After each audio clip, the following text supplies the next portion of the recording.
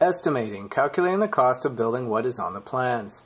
Estimating is the process of determining how much it will cost to build what is on the plans and specifications.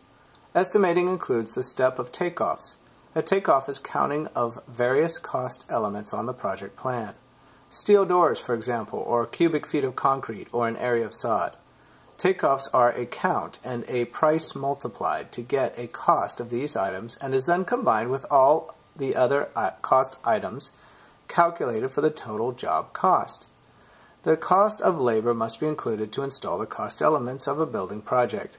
Such costs are called direct costs. There are overhead costs including office rent and advertising. Indirect costs include the cost of maintaining equipment between jobs. Profit is the amount added to the top of the cost to construct the project. Construction estimating is both a science and an art. The science is counting and calculating based on quantities and current market rates of materials. The art is being able to make money on a construction project and still beat the competing bidders. Many contractors will scrutinize plan sets looking for potential change orders, opportunities to go outside the bid and charge extra for problems in building what is on the plans. Estimating is the process of determining how much it will cost to build what is on the plans.